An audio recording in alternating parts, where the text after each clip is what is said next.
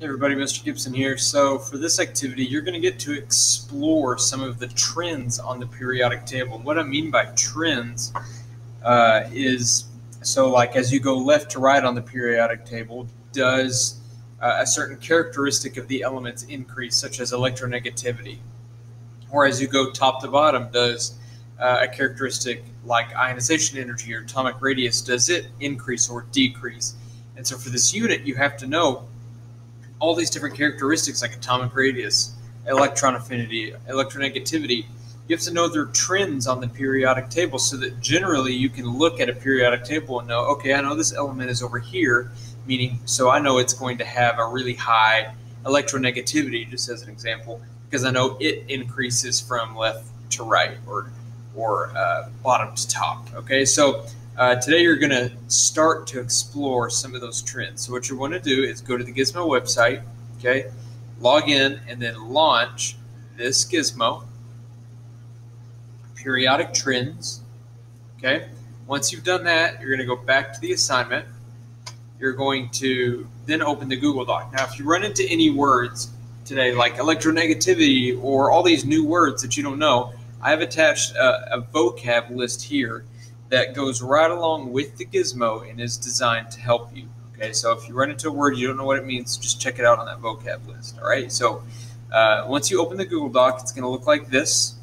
You're going to answer these questions before doing the Gizmo. So, and it's kind of just common sense, just real world questions. So like it says in the image on the right, the two magnets are the same. Which paperclip would be the hardest to remove? So here you have one magnet, and it has a really thick book between the magnet and the paperclip, so a lot of distance between the magnet and the paperclip.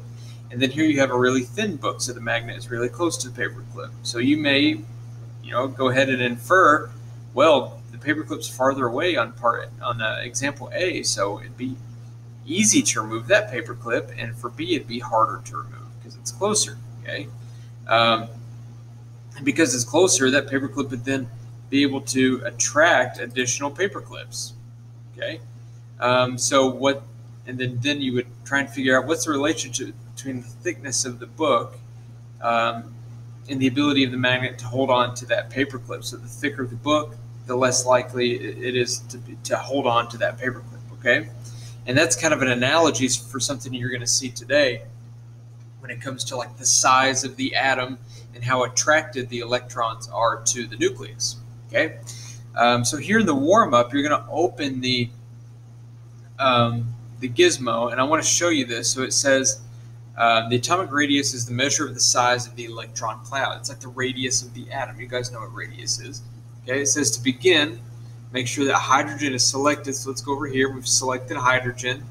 Okay, and then it says turn on show ruler to measure the radius. Drag one end of the ruler to the proton in the nucleus and the other end to the electron. So I want to show you this because in the past people have gotten a little confused. So you're going to hit show ruler right here. Okay, this is your ruler. You've got to pick its starting and ending point. So we're going to pick the starting point to be the nucleus and the ending point to be the electron, because that's the outside of the atom there. So from the distance from the center to the outside, that's the radius. So here we have the distance from the nucleus to the outermost electron. The length is 53 picometers, and we're going to hit save radius. So now we've calculated the atomic radius of hydrogen. So we're going to go back here. It says, notice the radius is measured in picometers. That's really, really small. A picometer is 1 trillionth of a meter. Okay.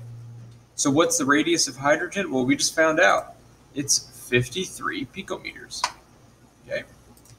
Oops, wrong thing. Next one, on the right side, select lithium. Connect the right side of the ruler to the outermost electron or the valence electron. What is the radius of lithium? So part of this activity is you having to calculate the atomic radius of some elements.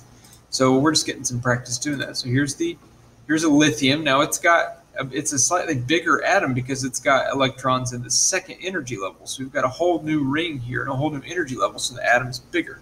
So we're going to keep one point at the middle because we're trying to find the radius, and then we're going to drag this to the outermost electron. And lithium's atomic radius is 167 picometers, and so that's what you would type here.